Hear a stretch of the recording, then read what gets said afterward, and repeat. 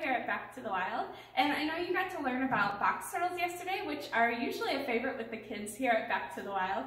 But today we're going to learn about everybody's favorite animal, the snake. What we have here, we have our black rat snake, and we also have our fox snake. The black rat snake is, of course, the black one in here, and the eastern fox snake is the brownish one with the black spots and the kind of coppery colored head, kind of moving around over here. I do want to point out, just in case, these guys do not live in this aquarium. They have a large exhibit that they live in, but this is just for our purposes today to make it easier to see them, and I will be getting them out later on for you guys to see. You know, a lot of people don't like snakes, and that's perfectly okay. You don't have to like every animal in nature. I'm not particularly fond of spiders, but just because we don't like something doesn't mean it deserves to die. And snakes have a really important purpose. You know, a lot of us here don't really care for having mice in our homes, right? Because they can spread diseases, things like that. Outside, mice are just fine, but in our homes, we don't want them there. Snakes do a really great job of eliminating a lot of the mice that would otherwise be in your homes eating your food and causing chaos. So they're pretty good to have around. On top of that, when they catch a mouse, do you think they stop to pick all the ticks off before they eat it? Nope. And mice are a big carrier of ticks. So these guys help prevent diseases that mice spread, and they help prevent diseases that pests like ticks spread. So they're actually really good to have around. It doesn't mean you need to snuggle with one. We actually recommend if you see a snake in the wild to just leave it alone. Just walk away. They don't really want to be around you any more than you want to be around them. Now, with these snakes in here, the most common question we get is it poisonous?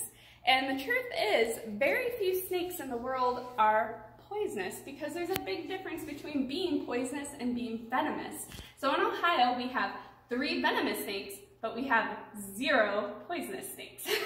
So we have the timber rattler, we have the copperhead, and we have the Massasauga rattlesnake. And timber rattlers and copperheads are found more in southern Ohio, whereas Massasaugas can be found in this area, but stumbling across one and being bitten by one, about your chances of winning the lottery. They're pretty rare to come across, and they're very specific to wetlands habitats. That's where they like to live. They're also very small, and they don't deliver enough venom in a bite to kill a healthy child. So if you were to come across one and you were to be bitten by one, make sure you play the lottery because you might win. But also, still go to the hospital. Don't walk it off. But you're incredibly unlikely to die from a bite from a Massasauga rattlesnake. Now here, these guys are what we call non-venomous. So venom means that the animal is going to bite you or somehow inject the venom into your system, whereas poisonous means you have to eat it, kind of like a salamander. There are lots of poisonous salamanders out there, or a poison dart frog, you'd have to eat it. We do have one snake in Ohio, the garter snake, that eats a lot of toads, and when they eat toads, they can become poisonous because they take the poison from the toads and kind of incorporate it into their own systems, but they're only poisonous when they're eating those toads. Kind of the same for poison dart frogs. They're only poisonous when they're eating a specific type of ant that they find out in the jungles. The same thing, they take that toxin and make it part of themselves. Now these guys are harmless. They have teeth, they can bite, but so do squirrels, so do cute little bunnies, you know. Animals bite to protect themselves, and snakes are no different. They're just not cute when they do it, so we have a little bit less tolerance for them, unfortunately. A lot of people believe the only good snake is a dead snake, but remember, that is not true. Snakes are very important to have around. Now, what I want to talk about with these guys are some of the amazing adaptations. So I'm going to be getting out our resident fox snake. Now we have these snakes, you know, we talk a lot about how all of the wildlife ambassadors we have are permanently disabled in some way or another. Well, unfortunately with reptiles and amphibians, sometimes people try to make pets out of them and they keep them in their homes where they can be exposed to viruses, fungi, bacteria, different things that if we let them go, they could introduce that to wild populations. So if they've been in a captive setting with store-bought animals, we are not allowed to release them to help protect the rest of them out in the wild.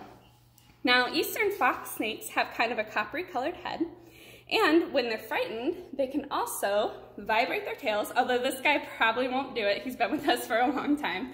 But when they're scared, they can vibrate their tails, and it sounds an awful lot like they have a rattle, but you can see no rattle, just a nice little point right there. But in dry leaves, rocks, stones, it is a very convincing impersonation of a rattlesnake. While a fox snake is harmless, rattlesnakes, of course, are not. They are venomous. And so this guy, by imitating or mimicking, so he mimics, which basically just means he pretends to be something else. So he mimics a rattlesnake in order to scare off or intimidate his predators. If I were a coyote and I wanted to eat a fox snake, I would have no fear. I would just gobble him up in one bite, probably. But if I thought he was a rattlesnake, I would have second thoughts and I would probably run away.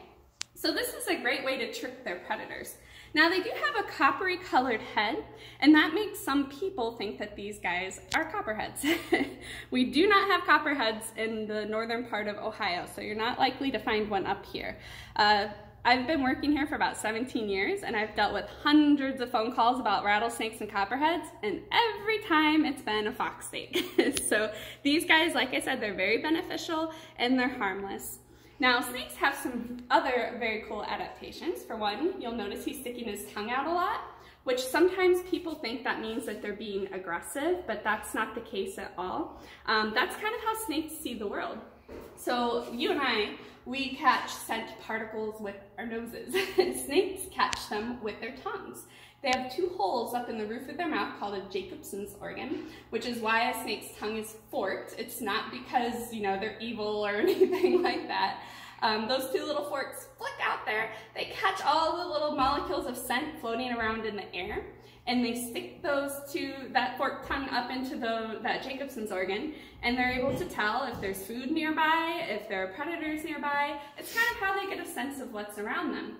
And if they catch the molecules of a mouse on this side of their tongue, they know that the mouse is over there. And if they catch it on this side, they know it's over there.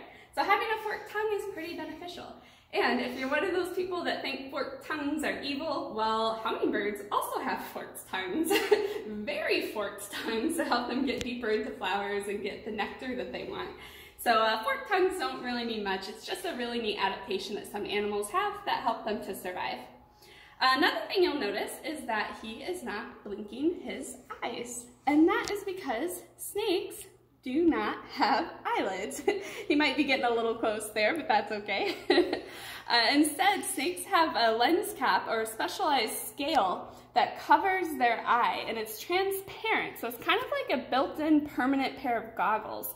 And what that does is it protects his eyes when he's slithering along the ground. Or, you know, when he catches a mouse, the mouse doesn't want to cuddle with him. He's going to bite and scratch. And so it protects his eyes from being injured from his prey as well.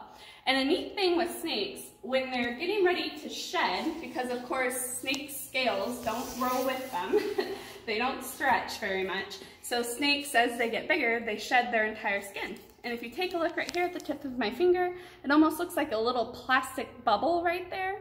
That's that lens cap that was covering his eye.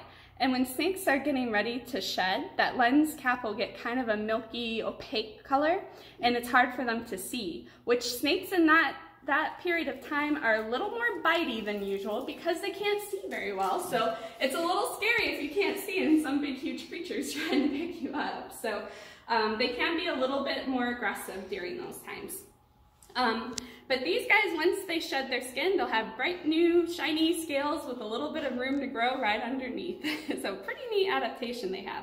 Another really cool thing they can do is stretch their jaws open. So this is one a lot of people know about, but a lot of people have some misconceptions about.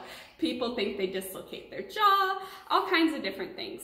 But actually, snakes have an extra bone in the back of their jaw on each side, and on top of that, the front of their jaw, so front of our jaw right here, our lower jaw, is fused together. But for a snake, it's actually two separate pieces with a little tendon ligament system right in between there that helps them to stretch their mouths nice and wide. In fact, many species of snakes can swallow things 5 to 7 times the size of their head, which is important when you need to eat a lot in one sitting. So this guy, with snakes, they tend to be bolus eaters, which means that they're going to eat a lot of food at once and then go for a long time without eating. So for our snakes, for example, we typically feed them every 2 weeks.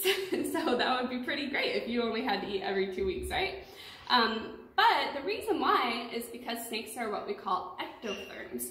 They used to call ectotherms cold-blooded. We don't really like that word though because it implies that they're somehow mean. You know, they always say they did it in cold blood, so we prefer to say ectotherm. You and I, we are endotherms. That means we produce our own body heat, which is why we have to eat so much. Producing your own body heat takes a lot of caloric energy. You need a lot of calories to do that. But with ectotherms, these guys don't have to do that because they get their body temperature through behavior. So when he's cold, he goes out in the sun. When he's cool, he gets in the shade. And there's a lot more complicated things that they do to maintain their body temperature, but we won't get too much into that. But because he doesn't have to produce his own body temperature, his own body heat, he doesn't have to eat as much. So it's a pretty good trade-off there for these guys. Does mean that they have to kind of hide away all winter, but hey, who doesn't want to sleep all winter? I'm going to go ahead and put this guy back in his aquarium here. And as always, if you have any questions at all, anything you're curious about with these animals that we didn't answer during the videos, please feel free to leave your questions in the comments down below, and we will do our best to make sure we keep up with you guys and all of that. And we're going to do our best to keep up with these videos to give you guys some fun things. And I know if you saw my post earlier today, we're also going to try to do some other things to make up for the fact that we're not going to have, you know, big programs out here, maybe giving you guys tours of the facilities, things like that. So make sure you stay tuned because we'll announce those in advance so everybody can prepare for it. And thank you guys, and we'll see you again tomorrow. Bye!